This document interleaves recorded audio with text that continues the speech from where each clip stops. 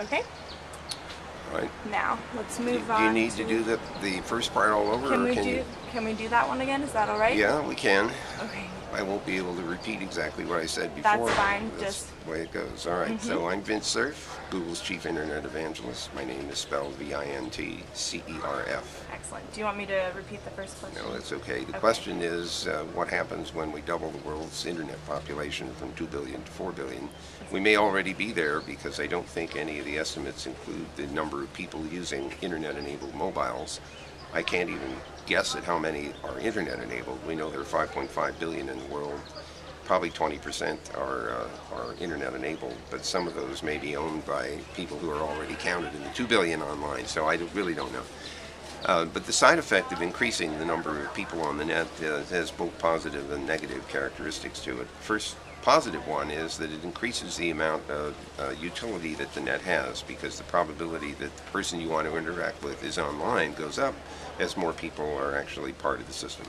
It also increases the total amount of information in the network, because everybody who gets on the net seems to generate as well as consume information, so that makes life harder for Google and Yahoo and Microsoft and others who are indexing all this stuff.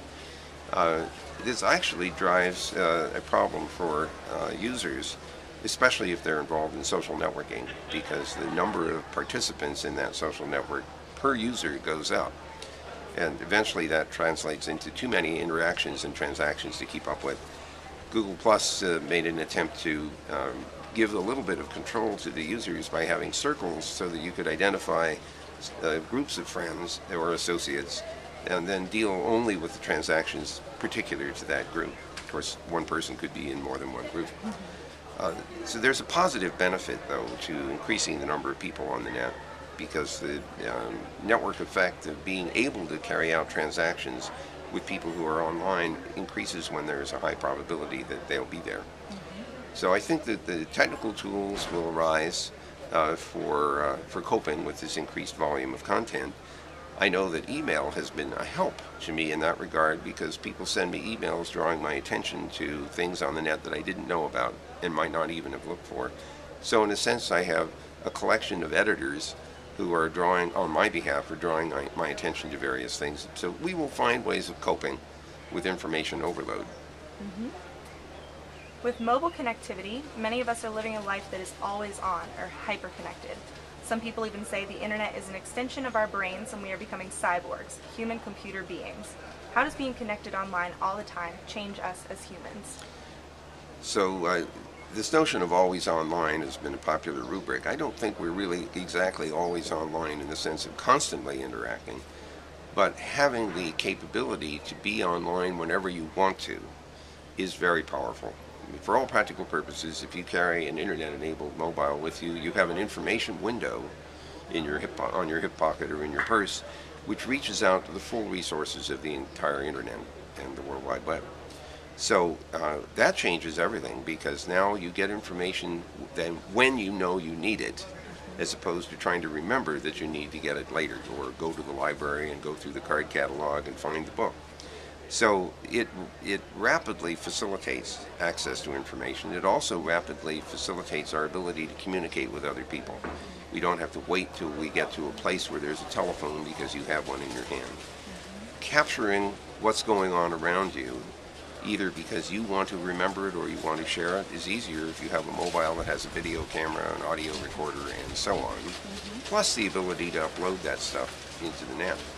So I don't really consider this to be a cyborg situation at all, but I do see it as a powerfully enabling capability that lets us interact in the online world whenever we want to. In 2015, will most people generally go directly to the World Wide Web to do their work, shopping, socializing, and other online activities, as they have the past 20 years, or will most people generally be using apps or social networks as their gateways for doing everything? Which will dominate most people's lives online, the open web or apps and social networks?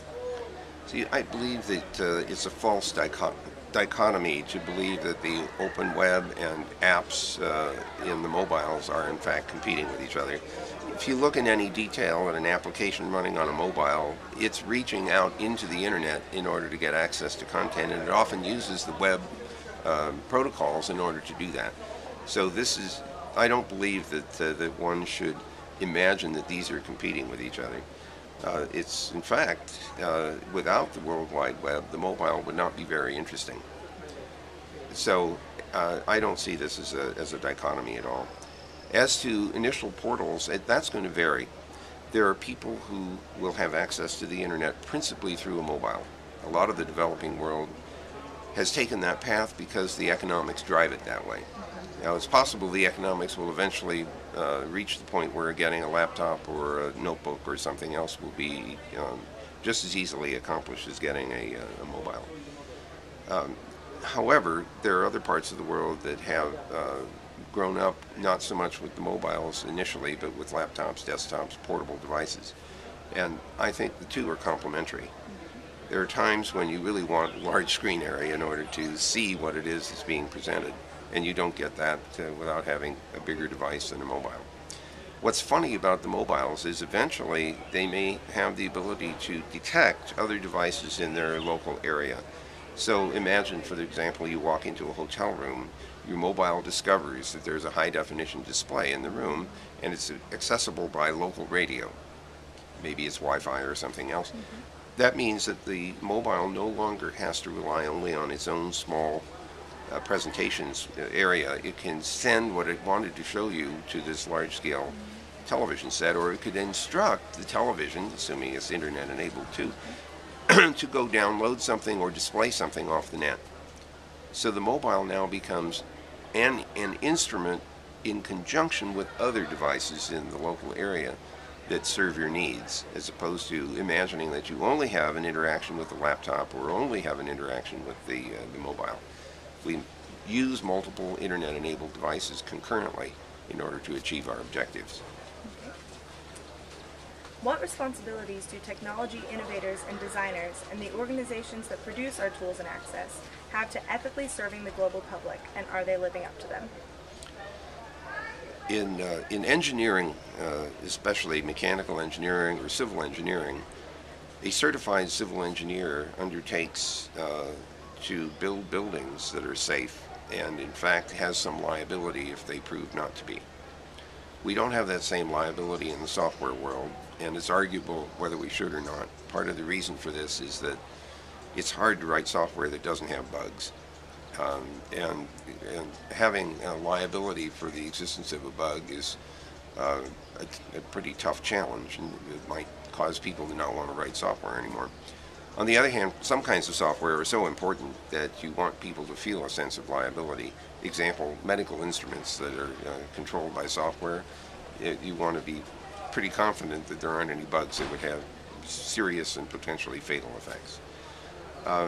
Security is another example where the loss of privacy or confidentiality or loss of identity or all kinds of other losses of data are a result of poorly constructed software.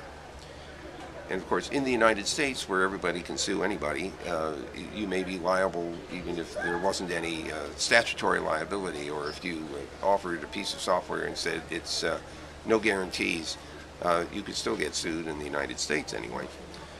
I think, however, that we would do well to train programmers in the ethic of trying to minimize bugs that are in the software and think carefully about how the design works, how to build software that is resistant to various forms of attack. I think there's a real responsibility there. One thing which I have found to be controversial is that I think we should teach programmers who are writing applications for the internet more about how applications can be attacked. So they need to know what the attack vectors are. They need to know, how do you build a virus or a worm or a Trojan horse, and actually show them how to build these things, and then challenge them to build more to attack each other's software. Some people say, oh my God, you're teaching hacking terrorists. The real answer is, unless you know how your software could be attacked, you won't know how to defend against it.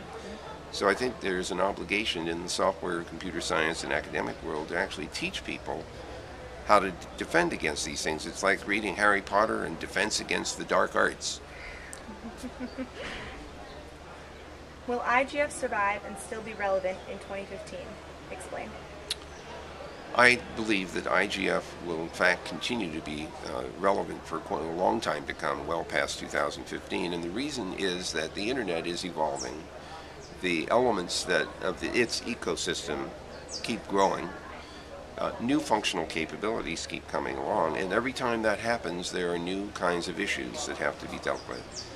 And that I think of internet governance as a very, very broad topic. It's not simply how do we deal with domain names and internet address allocation. It is the entire ecosystem of participants, the products, the services, the institutions, the private sector, the government, and NGOs, and the general public, civil society, all are part of that ecosystem.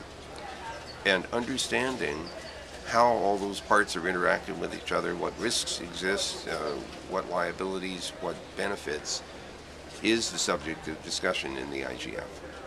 I think that we can still work to make the IGF more effective and make it more relevant. And some ways to do that might involve more outreach to other institutions that are part of the internet ecosystem or are adjacent to it. A small example is the World Trade Organization, which specifically deals primarily with trade negotiation and treaties and agreements, but the internet has become infused into that whole online commerce environment, and therefore decisions about what's allowed and what is not are going to have relevance to the Internet Governance Forum discussions. So I don't see any likelihood that IGF will have exhausted its utility by 2015 or beyond. What is your greatest hope for the future of the Internet? Well, I hope that everybody on the planet finally gets online and feels free and safe to share information, to carry out transactions on the net, to interact with their friends and their family. That only will happen if we really pay attention to building more secure and safer software. Put into place regimes that allow multilateral agreements on fighting crime and abuse and harm in the net. And that can only work if there are reciprocal arrangements among countries to A, agree on what kinds of things are abusive, and B, what steps can be taken to cope with the problem. This may involve identifying a perpetrator in one country who is harming a person in another one. And the international boundary creates a challenge for treaty-like arrangements. All those things have to happen if we are going to have a network which we all want to live in and use. What is your greatest fear or concern for the future of the Internet? I worry that the forces of abuse will overwhelm our ability to defend, either on technical grounds or on law enforcement and other mechanisms for coping with abuse. However, I'm impressed with the fact that the net has been in commercial operation for almost 20 years now, and despite the fact that there's a very heavy focus right now on security and safety, people seem to have found ways to cope.